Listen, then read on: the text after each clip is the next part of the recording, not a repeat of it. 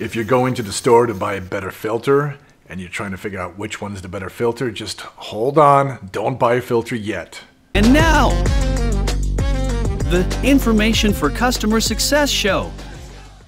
All right, so I'm going to commend you on the fact you're trying to get a better air filter for the house. That's great. You care about your air, you care about your HVAC system. However, you don't know what you don't know. What's the big deal, Chris? A filter is a filter. I'm going to spend the extra money. I'm going to get one that says it's fantastic and it captures allergens and things of that sort. What could be the problem? All right, so let's back up for a second and discuss why are you even getting a filter for your system? Well, first and foremost, every HVAC system, any system that moves air, so this doesn't include things like boilers, needs a filter to protect itself. Otherwise, the dirt and debris would just clog up the equipment and basically ruin it, and you'd have a heck of a time trying to clean it too, because that would be very, very difficult to do. So we put air filters to protect the equipment. So the filter catches dust, catches dander, hair, debris, all kinds of stuff flying up in the air that you probably don't even know about and you can't see with your naked eye. A dirty or wrong filter can restrict airflow, overwork the blower motor, freeze coils, damage the compressor. And what do I mean by all this stuff? The main job of a filter is to capture all that dirt and debris on the filter and not allow it to go through the AC unit. Well, what happens is that as your filter catches all this dirt and debris, it becomes more restrictive, which means it passes less air through it. Now, the main job of your HVAC system, whether it's cooling or heating, is to pass air through it. And there's going to be a certain point in time where if you're not passing enough air for your cooling or your heating, you're going to have a problem. I'm sure every customer here has experienced an issue where the problem with your cooling or heating system was the fact that your filter was totally clogged. And all it took was your HVAC technician to come over, pull that filter out, probably ask you, hey, when was the last time you changed this? And put a new filter in, and that solved the problem. So there are all kinds of different filters. You know, some you can see through, some you can see sort of through, and some that are so opaque you don't know if there's light on the other side. So you can see by just looking at different filters that they have different permeability. There's probably a different restrictive nature to them for air passing through those filters.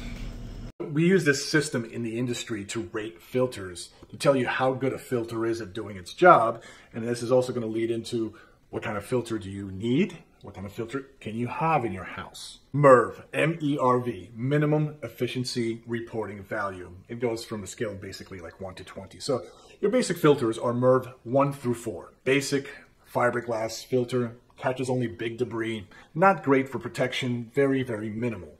MERV 5 through 8 is what probably are the most common pleated filters. When I say pleated, it's these zigzag looking type material on the filter. It's not just a straight fiberglass filter. And they're kind of an okay balance point between protecting the equipment and allowing enough airflow to go through. Then you have MERV 9 through 13. Those are high efficiency, great filtration, but may restrict airflow if your system isn't designed for it. And this is exactly what I want to talk about, is that if you're going from one of these MERV 1 through 5 filters, let's just say, and you're trying to get a MERV 13, most likely you're going to create a problem. Of course, it goes beyond MERV 13 as well. MERV 14 through 20, probably not relevant in the residential market, but it's those kind of filters do exist, and they're used in places like hospitals and clean rooms. One of the first things that I would try to discover is that what kind of filter do you have in there currently that's been working for you, right? If you figure out that you've had a MERV 2 filter in there and you're going out and you're going to buy another MERV 2 filter, no problem, all right? Then I have no comment. You're doing okay, right? As far as the air conditioning system is concerned. Now, are you cleaning the air in your house? No, you're probably not cleaning the air as well. So there's room for improvement for you to get a better filter, but can your system handle it? So if you are trying to make that move into a better filter, I would say anything MERV 8 and up is going to be a pretty good filter. So don't focus too much about getting, I got MERV 13, I got MERV 11. There's nuances to this whole thing. But most customers with existing duct systems can probably make their way up to MERV 8. I say most because, of course, there's lots of factors to this. One of the biggest things you have to consider is a thing called static pressure. Think of static pressure like blood pressure. Too high and the system suffers. High MERV filters increase resistance. If your blower isn't sized for it, and if your ductwork isn't sized for it, airflow will drop. Well, it results in hot cold spots, frozen coils, blower burnouts. This is the important one. New modern blowers are very sensitive to this stuff. And of course, on the furnace side, you've got cracked heat exchangers, which is very dangerous. And those could all be caused by a simple thing like a filter. So what I'm going to show you guys now is exactly how these static pressure readings are taken and what they mean for our filter scenario. So here you see little tabs in here, the red ones, and also one up there as well. You see these on your system, that means your technician was doing his proper job. He was taking static pressure readings. Now what we care about in our scenario here is going to be a pressure reading before the filter. This is our filter right here. This is our filter, right? And a pressure reading after our filter. And it's going to tell us exactly how much pressure drop our filter had. And I'm going to show you exactly two different filter scenarios and what happens when you put a better filter on a system. Right here we have our probes put in and we have our filter. And the filter we have in place right here is a MERV 11 filter. It's actually an excellent filter, right? And in most scenarios you can get away with this filter. It's probably your max filter in most retrofit scenarios. So let's see what this filter does for us exactly. Oops. We're going to put it back in. And we're going to test our pressure differential between this point and that point to show us how much static pressure drop that filter has. And been running tests for a while now, and we are about 0.08 inches of water column. So the other filter we want to compare it to is a MERV 16. Pretty aggressive, right? You went out, you want to have healthier air, you want to protect your equipment a little bit more, you went and bought one of the best filters you can buy. Great, wonderful, let's see if it works in your system. Now, you can see the difference in these filters, right? About the surface area and number of pleats. So we're going to do this filter in here, in this system. Oh, stick it in this way. And we're going to figure out how it affects our static pressure. I already hear the noise difference that it makes. So once we put our door on, and we are sealed tight, we're going to run this for a couple of seconds, and we're going to do the pressure differential. And of course, you would expect a MERV 16 filter a lot more pressure drop than a MERV 11. And let's look at it. It's actually 0.12. So we went from 0.08 to 0.12.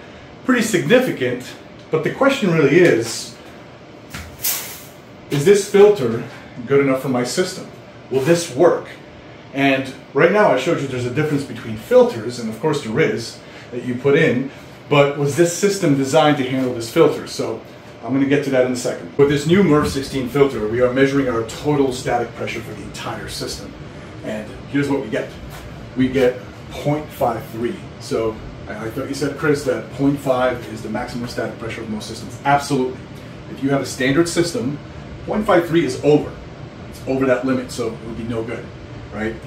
So that's not a good filter to put in. This is an example of how this filter takes the whole system out of whack. Bad things about what would happen here. So number one, you get less airflow, right? Less performance, perhaps. Number two, you have the possibility of the coil freezing up. Number three is a long-term effect of what this is, and it's probably your blower motor. So most manufacturers, pretty much all now, will have what's called an EC motor. And that EC motor will ramp up as it feels resistance because it's trying to get airflow happening here, right? So this unit actually got noisier. I'm not sure if the camera's picking it up, but it got a little bit noisier. This motor ramped up. So your motor could ramp up to the point where it's ramping up, ramping up, ramping up, and it's basically burning itself out. It will shorten its lifespan, it will die. It doesn't usually happen overnight. It might take several months, might take a couple of years, but that's the bad effect of increasing your static pressure. Now, our system here was actually designed for this filter. This is the filter that's meant to go in here. Why? Well, this is a system that actually has some adjustments on the airflow, and it can actually go to 0.8 inches of water column in terms of the static pressure, and that's what the settings are set for this unit. We also designed a duct system that is large. It's not choked, it's not constricted. This return drop you see right here is oversized. It's actually meant to handle this. This filter could be a lot smaller actually if we weren't so aggressive with our filter MERV rating. If we were trying to put in a MERV 8, this duct could be way smaller. But we actually decided to make it big because we know we want to make good filtration on the system. So this is how you do it. Your system has to be designed for this in order to make it happen. And there's really only one way to find out. It's to do the math, to figure out whether or not your system can handle a better filter. I always tell my customers, you wouldn't want to wear 3 masks and run a marathon. Well, your system doesn't want that either, so be kind to it. Hey, sorry to interrupt. I know the discussion is fascinating, but if you like what I'm doing, please like and subscribe and share it to somebody who thinks it might be useful. So I would truly appreciate it, and will keep me going doing these sort of topics, and hopefully I'm helping you guys out. So if you had a system professionally installed at some point in time and it's a brand new installation, somebody did brand new ductwork for you and they gave you a MERV 11, MERV 13, amazing, beautiful, stick with like for like filters. If you got a MERV 11, I think you're pretty good. MERV 13 is sometimes pretty ambitious. You can go higher. Listen, you can go extremely high MERV rating as long as your HVAC company designed the whole ductwork system for it. And if you have that, that's fine. My conversation here is going to be steered more to people that have existing systems, especially with older homes and older ductwork, and you're trying to improve your indoor air and you're trying to get that better filter. Well, we had plenty of incidences and plenty of stories I can tell you about when customers buy the wrong filter. And it's not always about the MERV rating. So the most common filter you will see that you probably have in your house is a 1-inch filter. Whether it goes somewhere in a slot by the unit or it goes into your filter return grill, a 1-inch filter has a certain surface area because it's only 1 inch thick. So a MERV 11 1-inch filter may not have the same resistance qualities as a MERV 11 4-inch filters. So big difference between having a media filter, media cabinet door with one of those 4 or 5 inch thick filters versus having a 1-inch filter. So if you have a 1-inch filter, you have to be especially careful because the resistance values in a 1-inch filter will be a lot greater than it is on a 4-inch filter. And it's a simple surface area thing. The actual surface area of, let's just say, a 20 by 20 1-inch filters is 20 inches by 20 inches, right? That's the surface area. Well, if you take a 20 by 20 4-inch filter, well, and you stretch it out, you're going to get, in most filters, about 300% of that surface area.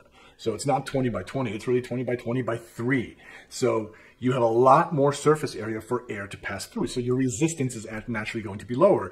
And the resistance level, in terms of the static pressure drop, that's what it's called, is listed on most filters. And it's something that probably means absolutely nothing to you guys when you look at it, because these numbers are sort of arbitrary and you guys can't make a decision. But your HVAC technician will definitely recommend to you what kind of filter you can have with what resistance.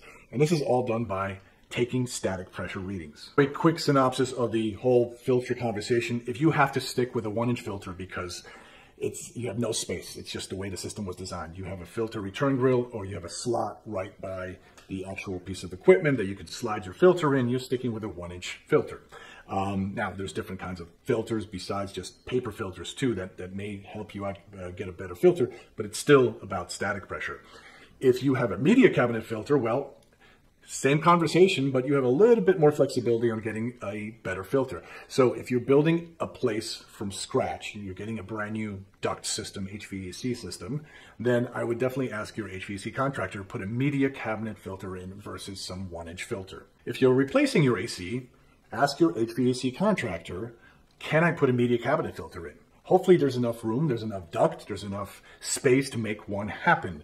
A lot of times I would love to put them in everywhere, you just don't have the space. The unit is in a closet and there's absolutely no space to put a media cabinet filter in. We stick with a 1-inch filter. However, I recommend what's called a PMAC, a polarized media air cleaner, which basically has about the rating of a MERV 13 without that static pressure drop. So there's ways to get around it in terms of getting a filter that's good, but a media cabinet filter that handles a 4 or 5-inch filter is your best choice for filtration. We spent a little bit of time talking about what kind of filter is the best filter, but actually there's a lot more to this, and this is something that, again, you probably want to inquire when you get your system replaced or if you're buying a brand new system. It's just the best practices of the actual filter placement, because location matters. Now, best practice, install a filter right before the unit, as close to the equipment as possible. But even beyond that, if you have a vertical duct drop, in a horizontal position is your best location for a filter versus a vertical position. One of the reasons is a very simple reason. It's really gravity.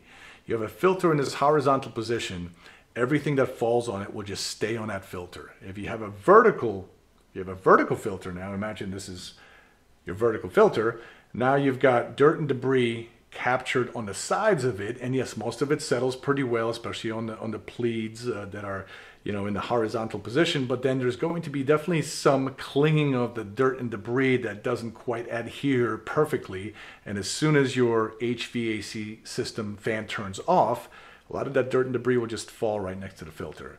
And you'll notice that in a lot of vertical filter applications, you actually see dirt and debris on the lower level of the duct right before the filter. One of my pet peeves, which clients hate me for this one, is the filter return grill. The grill that's at the ceiling or at the return of the wall, and it's very convenient for you. You don't have to go in the attic to change your filter. You don't have to go in the basement. It's right there. You open up the door. It's nice. And listen, I understand why they exist. However, they're usually too small. They get dirty fast. You see a lot of dirt on the actual grill too, which is unsightly, and they increase static pressure tremendously. So that's just a few reasons. The other reason is more of a duct reason. And a duct reason for not being a fan of filter return grills is that simply you have filtration happening right at the point of the wall or the point of the ceiling. Now, air gets in that grill, it gets filtered out, and now clean air is technically above that filter. But let's talk about your duct system. I don't know many duct systems that are perfectly sealed. And now your return duct is going from that grill somewhere in the attic into your unit. And not being perfectly sealed, you've got a lot of pinholes and connection points and everywhere else where your unit is actually sucking in air that doesn't go through a filter. And when I see systems like that, I usually see the signs of it. Dirty blower wheels, dirty coils. Even though somebody got the most perfect filter in the filter return grill, you see those things happening anyway, and that's because your unit is sucking up dirty attic air that's not being filtered at all. And obviously nobody wants to be breathing dirty attic air, but also it's coming in unfiltered because your filter grill is all the way back in the house and you've got 20, 30 feet of return duct. The takeaways from this is don't buy any high efficiency filter unless you really know that it works. You have to have your static pressure tested by an HVAC technician. In closing, don't let the wrong filter damage your HVAC system. If you're unsure what to use, reach out to a pro. I'd rather help you choose the right filter now than replace your blower motor later. And as I said before, one of the most sensitive things right now to static pressure is going to be your EC motor. Those are the common computerized motors that pretty much every modern system now has. They're great, they're efficient, they do a lot of wonderful things. Unfortunately, they are sensitive to static pressure, and if your static pressure in your system is too high, it will burn the motor out. So think about what filter you're putting in your house.